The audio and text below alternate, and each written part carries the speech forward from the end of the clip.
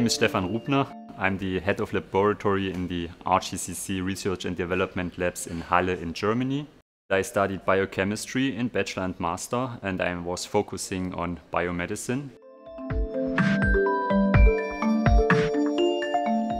The most interesting right now, I would say, is that we have set up different bioscientific areas we all need to do in cancer research, to doing target identification and validation.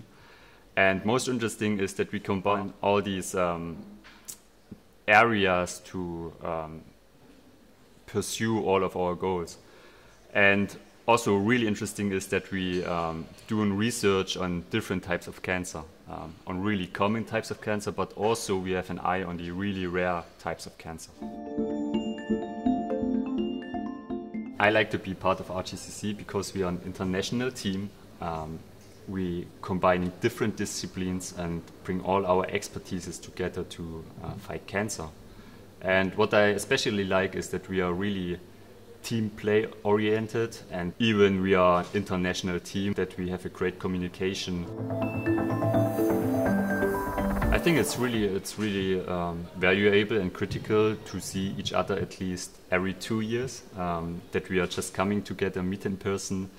This is really a nice opportunity to get to know all people in person.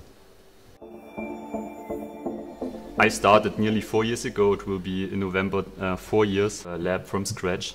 But of course I cannot do it alone, so we increased the team over the years. And now we are 12 people, 11 of them are scientists. From the research point of view, we are really free in doing our cancer research with our established method and workflow. We are focusing on the classical drugs like small molecules, peptides or antibodies.